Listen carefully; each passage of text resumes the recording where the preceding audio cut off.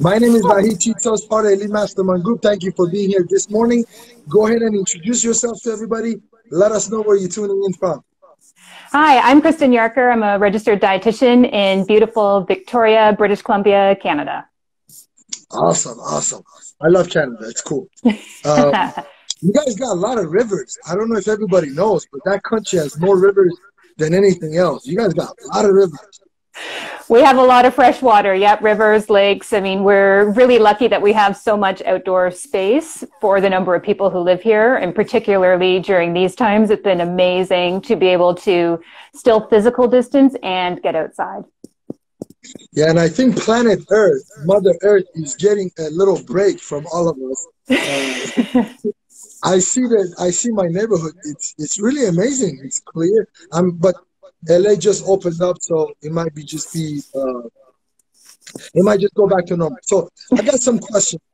Mm-hmm. Where do you think most individuals, when it comes to nutrition and diet, and I know those two are different. I'm probably not the best person to explain the differences, right? But I've been caught where my wife said those two are different, and I did, so they are different. But where do you think most people get it wrong? What are the pitfalls that you should watch out for? Well, I think it really connects in well with what you're talking about, because what I find is that so many people, when they want to eat better or take care of themselves, they go into a place where they're going to eat less of something. They're not going to do something anymore. They go in with a really restrictive mindset. And I don't blame people for this. That's really very much what our culture teaches us, what some people call the diet culture.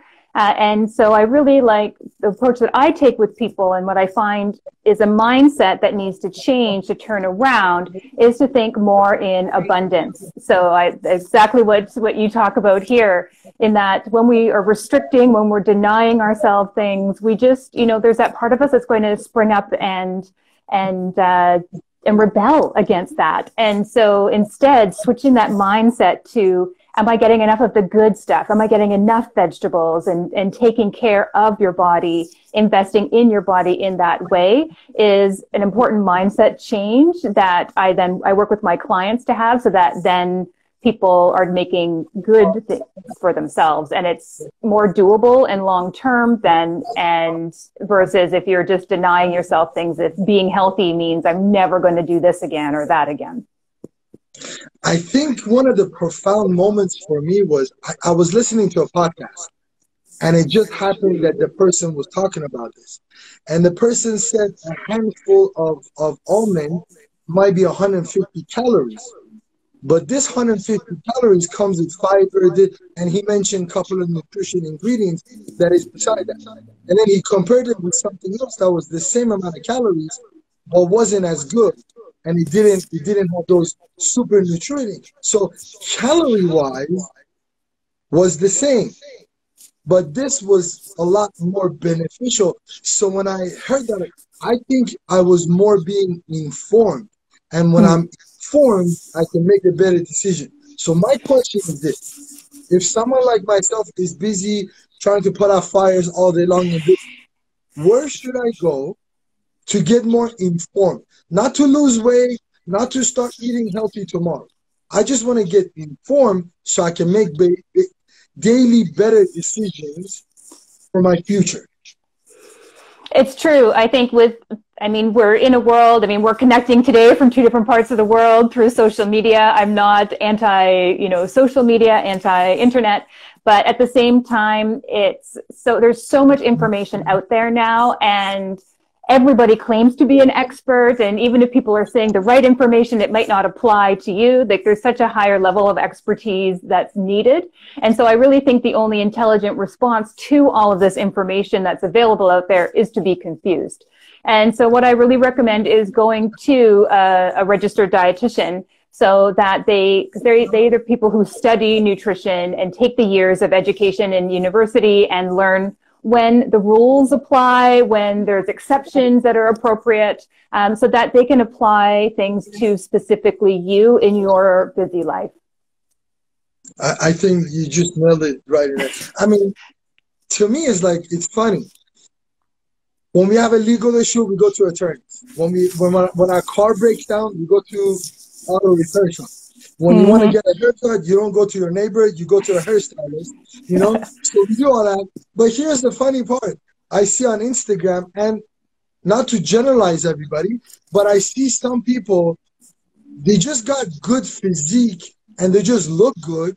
And all of a sudden, because they look good and they look sexy, it's very subjective what we call sexy, right? So we look, and I don't look like any of them. All these people, like I have to lose 200 pounds to look like any of them. So it's very funny, right? So just because they look good, we think that just doing a lot of cardio or doing these type of regimens is going to do it. But I think what we put in our mouth is way more important than what we do as far as exercise. Yeah, if it comes to weight loss, what the research shows is that yes, eating has a much bigger role. It's not exactly percentages, but it's kind of like that 80-20, that Pareto principle, where the nutrition is the most significant, and then exercise contributes as well, but a more minor part. But it's still great to be incorporating physical activity for reasons beyond just losing weight, right? I mean, it's good to move our bodies. Our bodies are meant to move.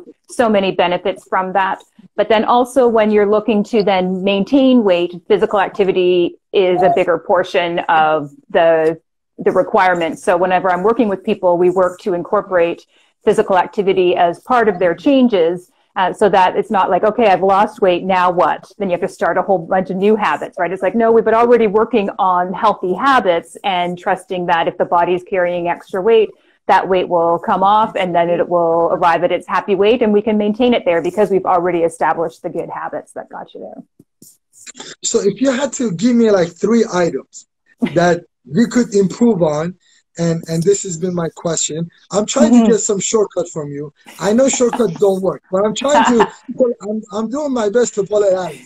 What can I do in the office? That's so funny. That's completely anti what I just talked about. But anyway, it's cool. Listen, I have to try. I'm a businessman. I got to try. So, you know, there's A for effort, right? Yeah. So if I had to, like, one of the things that I've been trying to figure out is I got this creamer that I really like, hazelnut, and I keep putting it inside my coffee, but I'm trying to find out what the hell is in this damn thing, and I can't figure it out. So the other day I was telling myself, I was like, what if this thing that I'm putting in there is not all natural? Even though it might say all natural, that's the whole entire definition. You could do a whole entire video on what they consider all natural ingredients, right? So I was thinking, what can I do as a busy entrepreneur that you think over a long period of time gives me the right habit while considering that I'm extremely busy? Absolutely. And so things like, again, from that abundance mindset, I always look first to be like, are you getting enough vegetables? Like that's really an important foundation for healthy eating. And, you know, I'm a big fan of whatever vegetables you like in whatever easy format, you know, there is for you.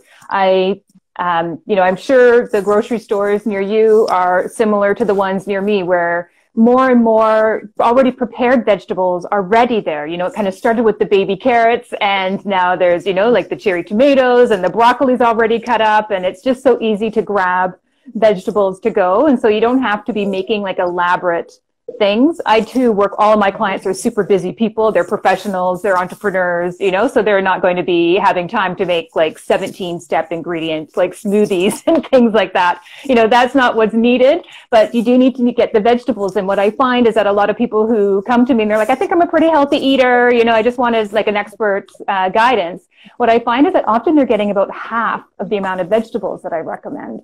And so that's really a great place to start. So again, from that abundance mindset are you pro organic? Does it matter? Do I have to watch out if it's organic or non-organic? Would that make a big difference?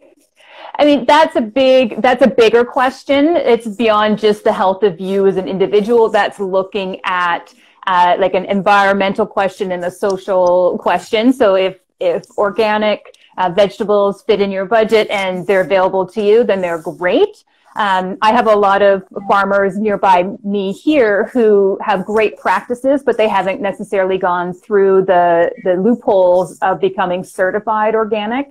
So I do a lot of shopping at my local farmers and farm stands, farmers markets. And, I ask them a few questions about what they do. They're not certified organic, but they've got great practices. So happy to support them. But at the same time, if somebody, budget doesn't stretch that far to be able to include all organic, still eating closer to the way nature made it and less processed is still better for the environment, better for us. We can't really separate ourselves from the environment, but eating even just plain vegetables versus highly processed foods, that's a great step. And we can absolutely be healthy moving in that way. And then, if organic fits within your eating habits, and if you're in a location where more locally grown ones are organic, then that's going to be a great choice. I love it. How do people find you? Yeah, I'm on Instagram here at Kristen Yarker. My website is kristanyarker.com. And I'm quite active on YouTube as well under some old branding, and that, so it's confusingly at Vahid K Nutrition. But if you head to my Instagram or my website, people can find me anywhere through there, and also purchase my book through Amazon. And I have a little affiliate link, so it's nice to give me some support if you buy my book that way. Listen, I want to thank you so much for taking this time out of your busy schedule, being here. Definitely put more pictures of the nature, make us a little bit more jealous on your IG, that all of us that are sitting in the city, that live in the city, be a little bit more jealous. And hopefully we'll get some people to migrate to Canada. But I like the weather here. You guys get way too much snow. I don't want to be doing shovelings and stuff like that. There you go. Well, I live where we don't really get snow, but I'm just north of Seattle, so I have basically the same weather as Seattle here. Fantastic. Awesome. Thank you so much for being here. Stay safe. Have a great day. Bye. You got it. Talk to you soon. Bye-bye.